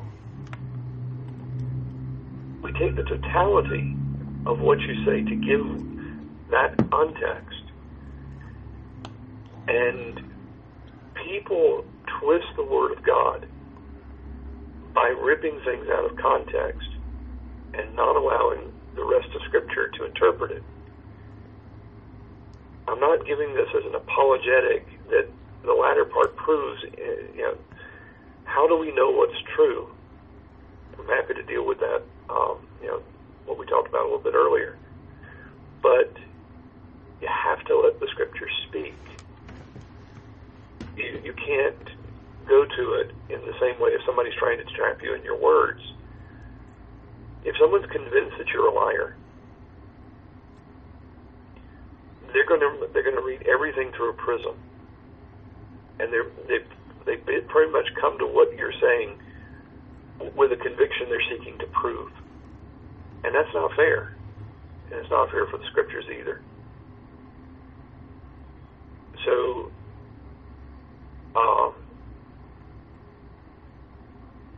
I would encourage you. I think the dialogue between I'm not trying to push James on you, but I think that the dialogue between James and Alma was. I'll watch it. I'll watch it again. It's been 3 or 4 years maybe since I've seen that. Well, I'll tell you what. I'll send you the link. Watch it if you like. You don't have to. No, you've already sent it to me. I'll pull it up. Okay, because it's a respectful, substantive. I didn't like the format. Alma has odd ideas on things sometimes. You're talking about Alma. I'm sorry. Yeah, send me that one. I don't have that one. Yeah. This is Alma. This is a dialogue we did in July with Alma and James. Okay. And it was a weird setup but I thought it was great because it was respectful and it was substantive. And the thing about debates and dialogues, and to me a dialogue is just a less formal debate, but where you get people talking about where they disagree, and especially where it's respectful. And it's hard to be respectful to people you don't know. Alma and James have known each other for 30-some-odd years. I was very happy to hear Alma start off his presentation that there are LDS who say that, James, aren't I concerned James is going to be dishonest? He said, I've known James for over 30 years. I disagree with him on numerous things, but I've never known him to be dishonest. And, it was very respectful. It was good. But it's easy to caricature other people when there's not conversation. And anyway, I'll send you the link on that. Yeah, please do. Let me tell you this. This isn't meant as a platitude. To some extent, why did God do it this way? In one sense, I don't know. I'm not God. I've heard Reformed theology summed up, God is God and we're not. And I sort of like that. I have issues with that. I think that's, to me, to a degree, I think that sounds like a cop-out. No. The older I get, because why weren't we made where we can understand? Right. By whose standard is it unfair? It's not unfair. I'm not talking about the fairness of it. I'm just saying why were we made where we can't understand? Why are we made where our thinking is so different? Why were we made where our ability to comprehend is so deficient? I mean, we're pretty intelligent, right? I don't think that it... You see, what I read in Scripture is that the problem is not our intellect, it's our character. If you want to put in pithy form, the heart of the problem is the problem of the heart. It's not ignorance that damns us. It's the evil in us. We are a race of child rapists, mass murderers. We are a race of people who commit suicide. We're a race of warmongers. We're a race of monsters. People love to demonize the Mormons who are outside of the church. In an earnest plea, I dealt with Mountain Meadows, not because I was trying to demonize them.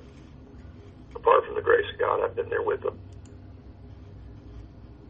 But there's a tendency to say that we're basically good people, and we're ignorant, and or there's some problem. The problem is ignorance. I've lost count of how many times I've had Mormons tell me they think I'm a good man. I think you're a terrible person. So. Well, until they watch the videos, and I'm evil incarnate. Back when I used to do the TV show, Mormons would always stop me. I for what it's worth, I've always said I'll take the hatred of the Mormons over the love of an awful lot of anti-Mormons. But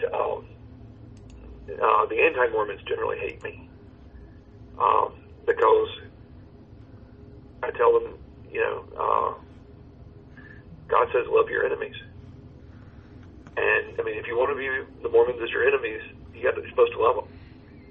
And what matters is truth, not, the fundamental issue with Mormonism is not tithing and temples and control and all the other things that people get all hyperventilating over.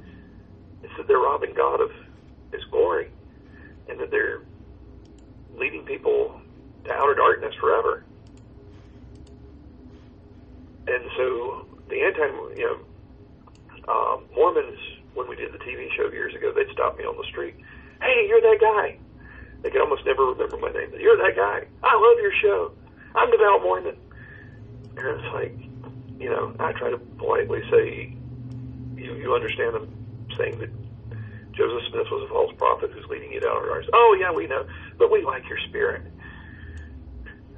Well, I do more. To a degree, I can understand that, because they view you as being deceived just as much, and at least you're honest about what you believe, and they can appreciate that. So, I mean, for example, so saying that you believe that Mormonism robs God of His glory, I think that the very basic argument to that would be, in our theology, God can self-replicate. God can create more of Himself and is thereby glorified, just as He was when Jesus was exalted. And so if God can exalt, and He can exalt them to the level of Himself, that's a more glorious God than a God that creates creatures that are deficient, which is what Christianity dictates. Well, I think that Sean McCraney made my life much easier because he bent over backwards to be obnoxious. Oh, Sean McCraney's insane. Sean McCraney's insane. He's he's completely lost his mind. For what it's worth, I've told our ruling elder here that he's a fellow elder in the church. I told him, I said, if I ever end up dead, don't look to the Mormons, look to the McCraniacs, because they're insane. They're vicious.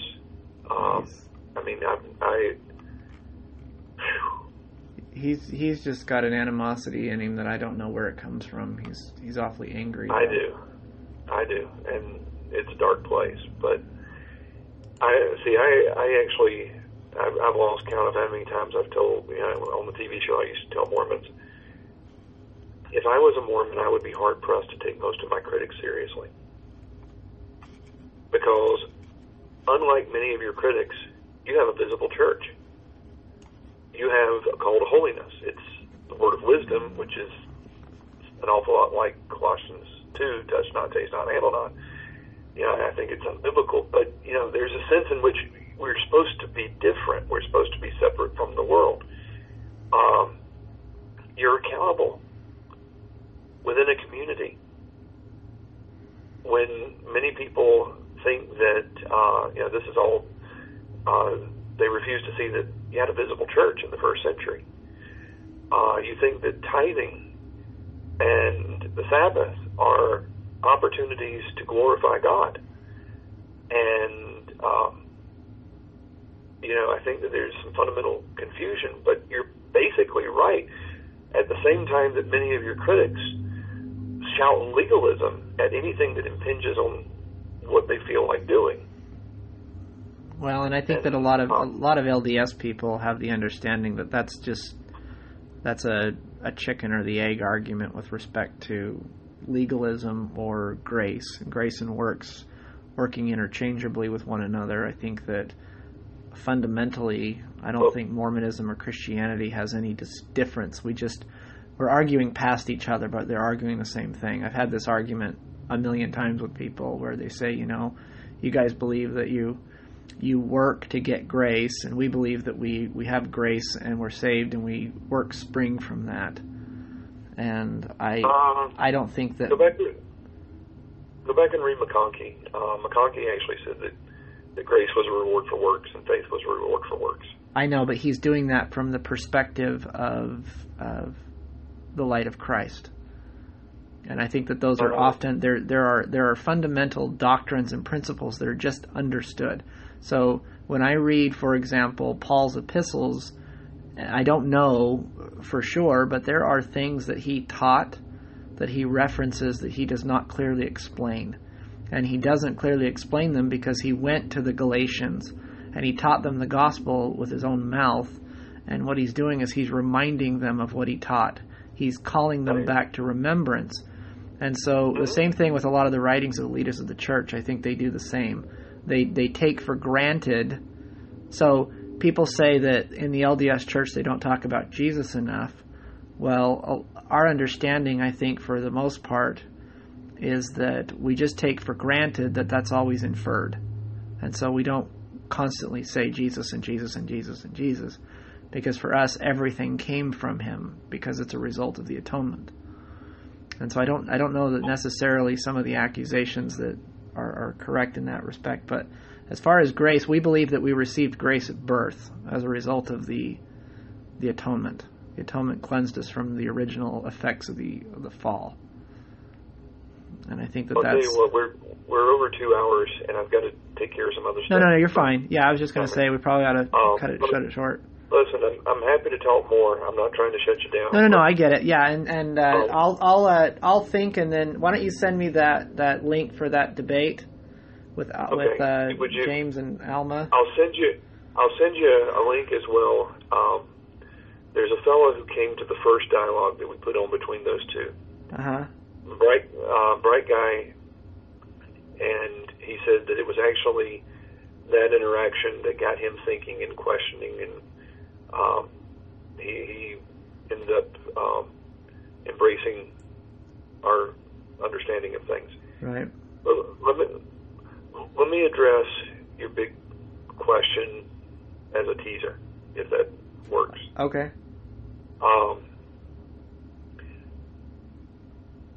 I may be tempted to imagine all the what-ifs out there, but what I see in the Scripture makes sense of this world. Every other position leads to absurdity.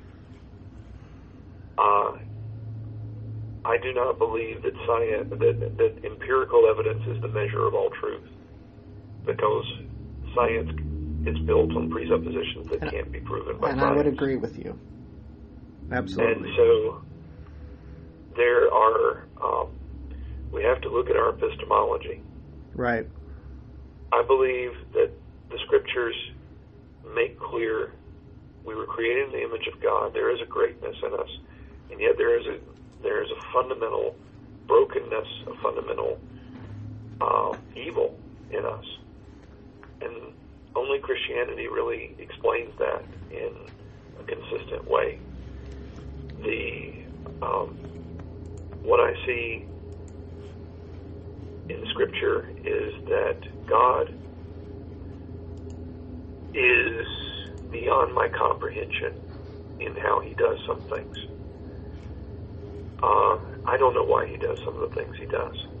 Some things he's given clear revelation, and I still have questions about. I don't know how it all fits together, and yet at the same time, you're familiar with the hymn "Amazing Grace," right? Yes. By John Newton.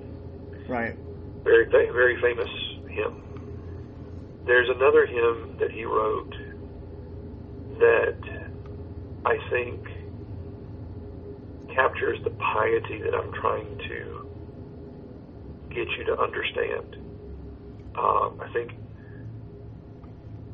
I think that helping you get your head around the substance of it will help take you to other places in terms of maybe embracing it at some point, but to some extent you have to hear it first.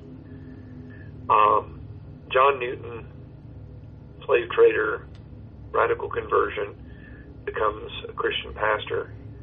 He writes Amazing Grace, numerous other classic hymns. But one that very seldom gets sung is one that deals with God in a way that is very, very different from the happy-clappy self-improvement religion that many people try to make Christianity into.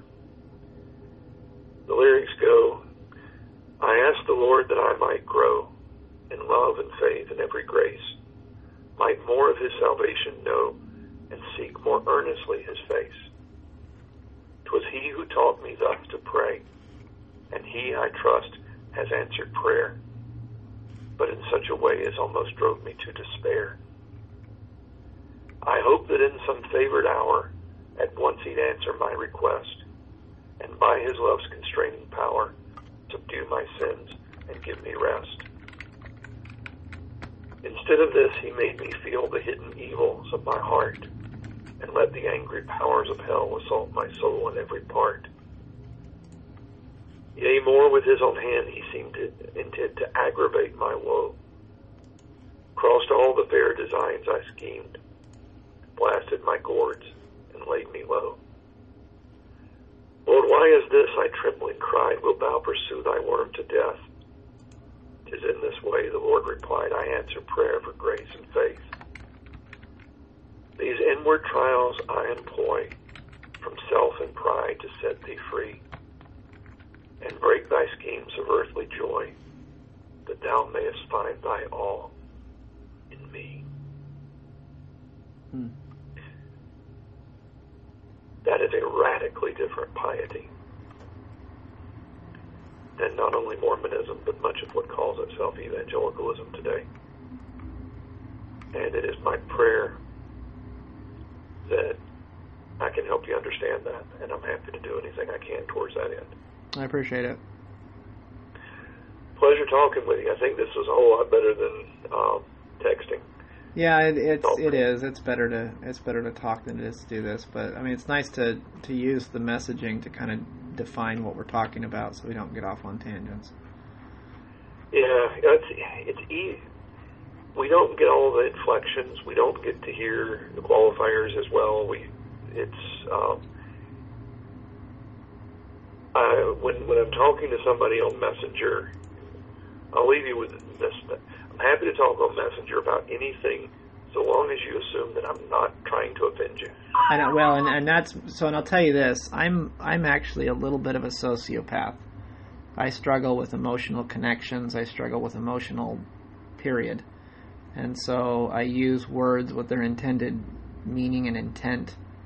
And so when I do that, I don't often realize I'm offending people, because I think that people often read screaming into my words or anger when there isn't any. And so I don't get offended. You're welcome to write whatever you want. Just realize I'm going to read it with a very deadpan response.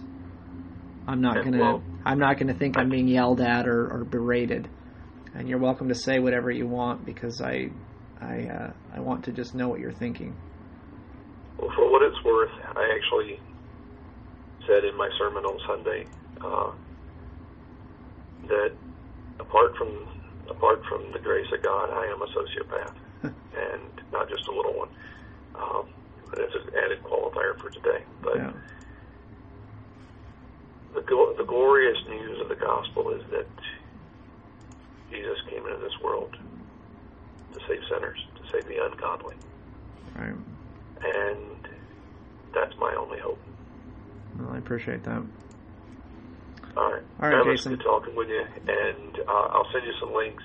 Appreciate I'll send you a link to a guy. I'll give him a heads up that you may contact him, but he won't contact you unless you reach out to him first. I think that he was raised in Mormonism. Did I infer that you converted to Mormonism at some point? I did.